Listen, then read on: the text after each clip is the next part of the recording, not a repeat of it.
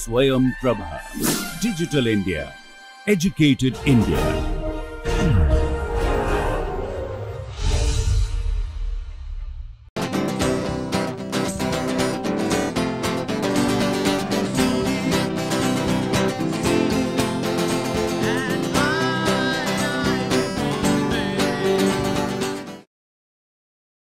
Welcome to this lecture on transition metal organometallic chemistry from principles to applications. In our previous lecture, we had been talking about a special type of transition metal sigma alkyl complexes, and these are called transition metal perfluoroalkyl complexes, and they are represented by Tm, R, F type complexes. And these transition metal sigma perfluoroalkyl type complexes are very stable as opposed to transition metal sigma alkyl complexes, which we have also discussed prior to discussing these transition metal perfluoro sigma alkyl complexes. These are alkyl and these are perfluoroalkyl. One of the attributes of transition metal perfluoroalkyl complexes is that they are more stable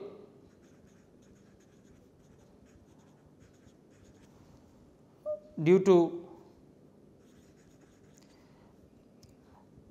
high or probably the highest bond energy, more stable.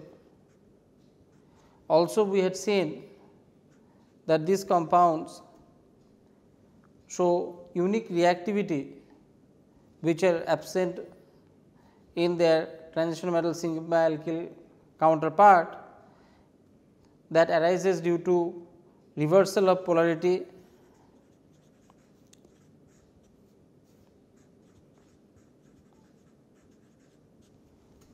and lastly we had seen that of all the type of activations, bond activations, for example, in this case C H bond activation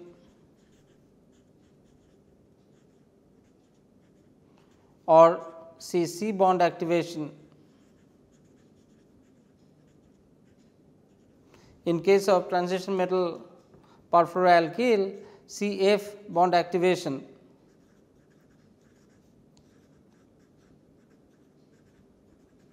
was most challenging,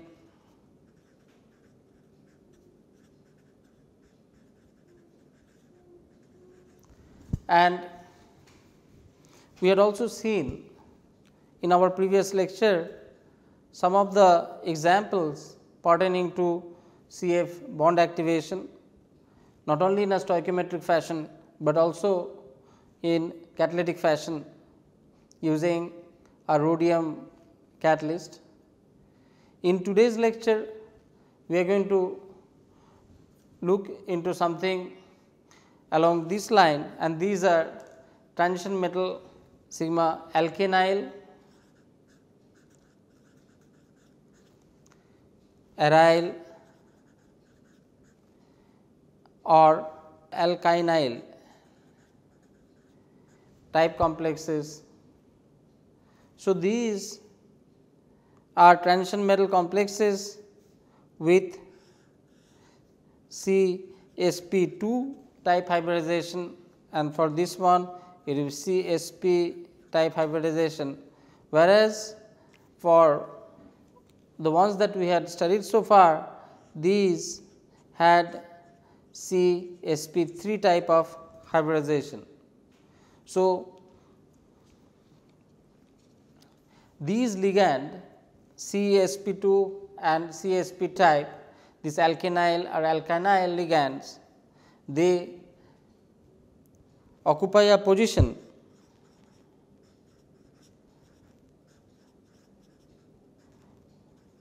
between sigma alkyls that is CsP3 type and sigma donor pi acceptor ligands like carbon monoxide, PR3, RNC, etc. So, today's lecture will focus along this line, looking into various types of transition metal sigma alkenyl, aryl and alkenyl complexes. Now, in terms of transition metal sigma alkenyl complexes, they can bind in both bridging and terminal fashion, as can be seen here. This is a terminal binding, or it can be a bridging type of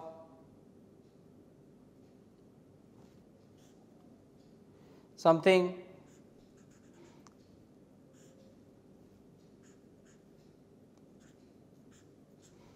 of this which can be bridging. So, this is transition metal alkenyl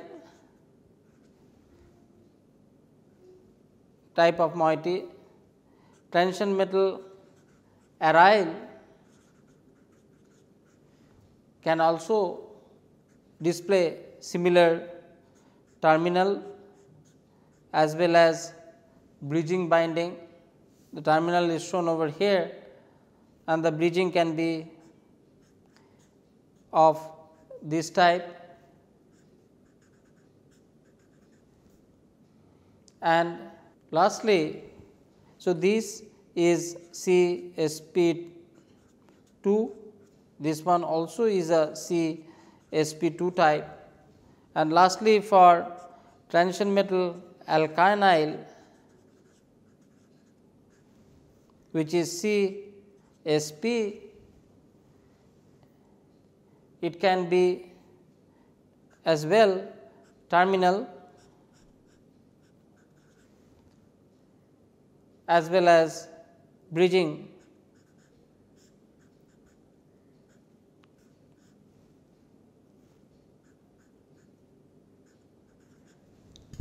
The way as shown over here. So, these three types of compounds that show different additional bridging modes as opposed to simple the terminal ones would be the ones that we are going to be discussing in this next series of lectures, and they are primarily focused on transition metal CsP2 or transition metal CsP type of functionality.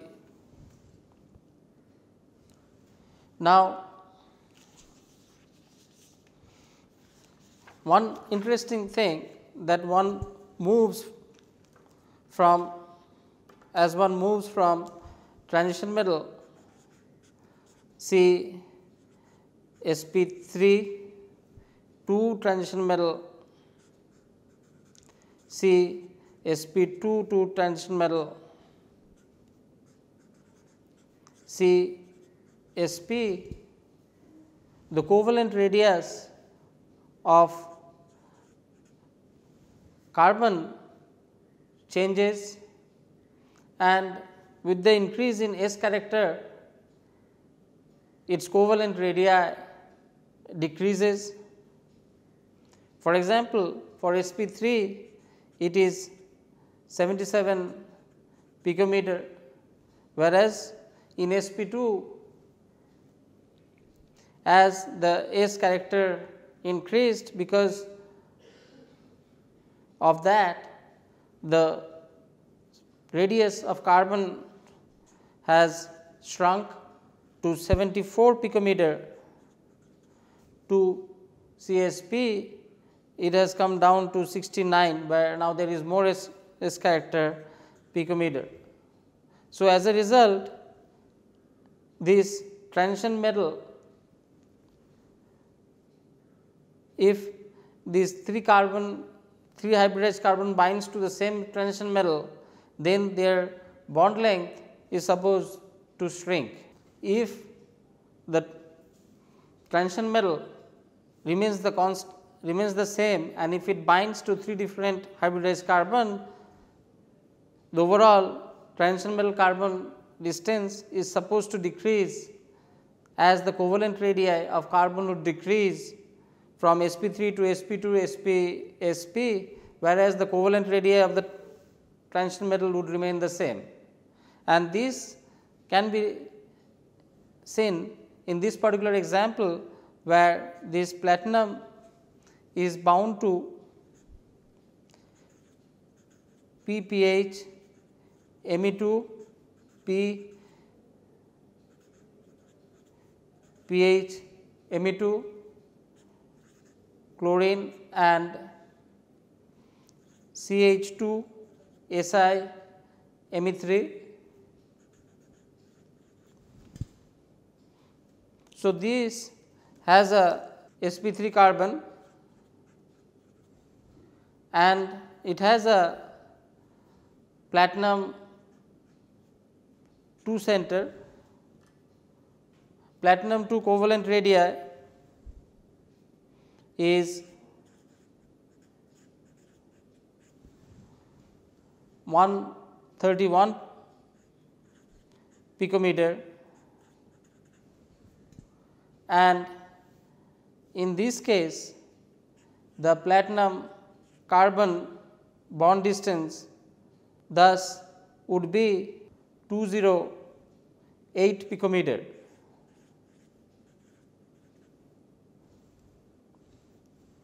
And what is the observed as well as the calculated one, which can be done by adding the covalent radii of sp3 carbon and platinum, they match up very nicely. Now, in another related complex, similarly, when platinum is bound to 2 phosphorus pH, Me2, Me2 pH, chloride, and CH double bond CH2, where the carbon is now CsP2 center. The platinum radii, this being platinum 2, would remain the same as 131 picometer. So, that would predict this platinum carbon bond to be 131 plus 74 picometer, and the observed bond distance is almost close and found to be very close to be 203 picometer. Now, when one goes to the third sp type of example, where this analog, where platinum is bound to P, pH, Me2, P, Me2, pH, chlorine, and now there is a sp center bound to platinum. So, hybridization over here is CsP platinum in +2. So, its covalent ionic radius would remain the same, and that would predict this to be 200 picometer, but the distance is even smaller and found to be 198 picometer. So, only marginal difference exists between the PTC bond length, only a marginal difference exists between calculated and observed platinum carbon bond length. This shows that how the change in hybridization would result in variation in the bond, and that would end up being the bond being getting shortened with the increase in S character. We are going to now discuss some of the methods available for preparation of these transition metal alkenyl complexes.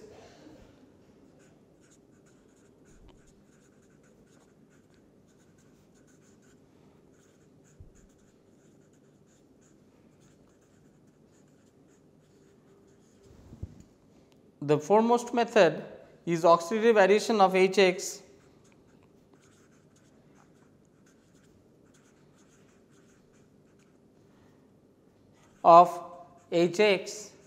to an activated eta 2 alkyne complex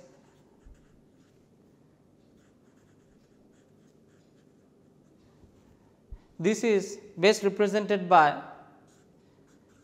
R3P whole to PT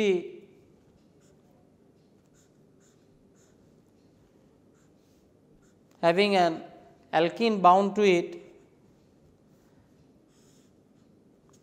results in reacting with HCl moiety and HCl protonating the alkene and platinum getting chlorinated, giving the R3P whole 2 chloride PT R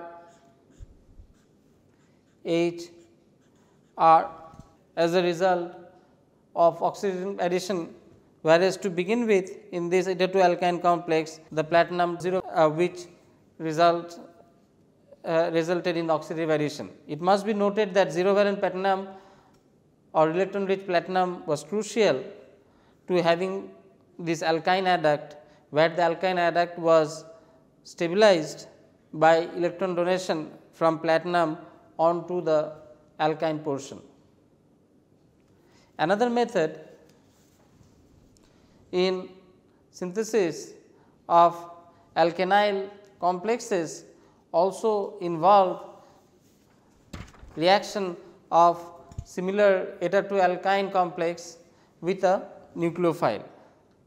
The first one was eta 2 alkyne complex undergoing oxidative addition. In this method, this is a slight variation as to having a nucleophilic addition to a cationic alkyne eta 2 complex. The second method thus involves nucleophilic addition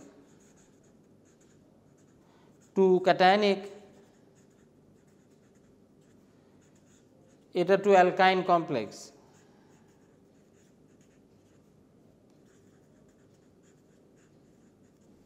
So, for example, this iron alkyne complex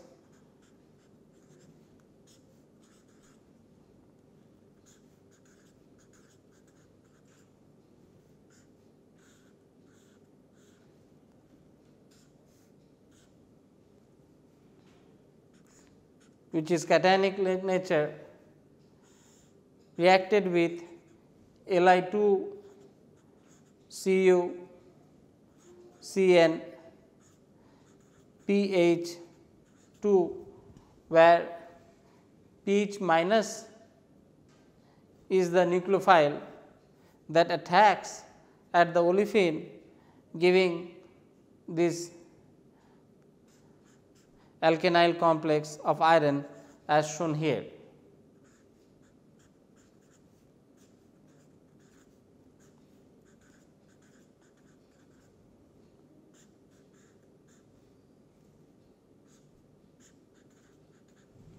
So, what we see is this nucleophilic attack on this alkyne resulting in a phenyl over here. So, it must be noted that nucleophilic attack to an alkyne is counterintuitive, because nucleophile as well as alkyne both are electron rich. However, when alkene or alkyne gets coordinated to the metal center in the coordinated state, it becomes amenable to nucleophilic attack, and such is called the Umpolong nature or reversal of polarity.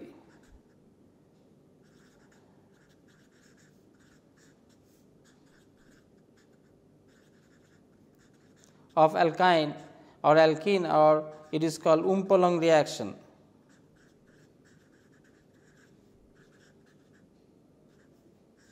So, here is another example whereby this Umpolong nature of alkene and alkyne upon coordination to iron has been utilized in synthesizing this iron alkenyl complex.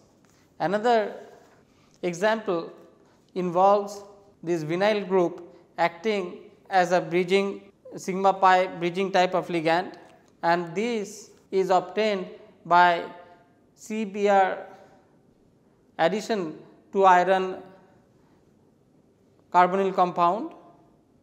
So, this method involves low valent iron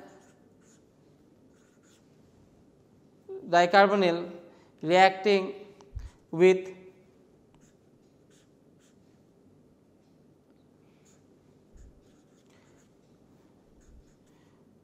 one 2-dibromo ethane, where the CBr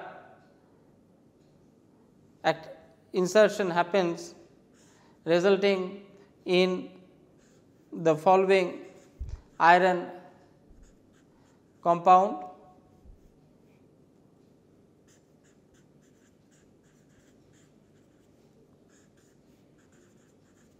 And alkenyl compound.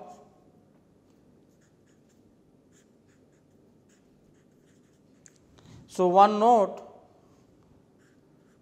that this bromide and this carbon, there is a activation that has happened over here, resulting in this kind of sigma pi bridging ligand, sigma type of bridging mode.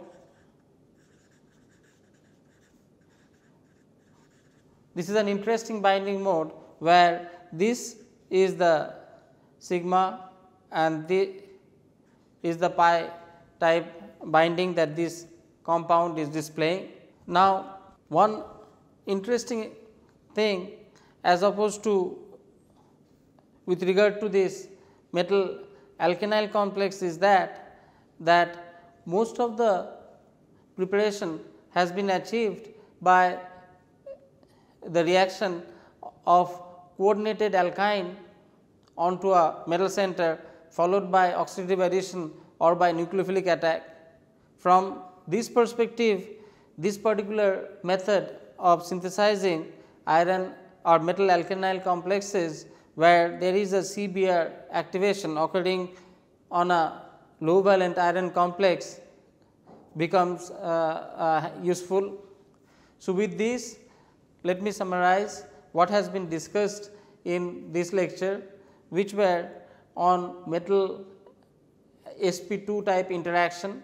In the beginning of this lecture, we have covered various kinds of ligand displaying metal sp2 as well as sp3 type of interactions. For sp2, this includes metal alkenyl, metal aryl, and for sp type of interaction, this included metal alkynyl type of complexes. We have also looked at the binding mode of this metal alkenyl, aryl as well as alkynyl type of complexes. We have looked into various synthetic methods which are available for metal alkenyl complexes, which primarily involved the reaction of eta2 coordinated alkyne onto a metal center, followed by oxidative addition or nucleophilic attack, as well as by CBr activation of a alkene onto a metal low valent metal carbonyl compound. It must be noted that the second method that involved nucleophilic attack on a metal coordinated alkenyl system involved the Umpolang reactivity or the reversal of polarity that arises because of alkyne coordination to the metal. So, with this we looked into various synthetic methods available for preparation of metal alkenyl complexes, and we conclude today's lecture, and in next lecture we are going to look into more details at metal aryl as well as metal alkenyl type of complexes. I thank you for being with me in this lecture and look forward to being with you in the next lecture. Till then, goodbye and see you in the next lecture. Thank you.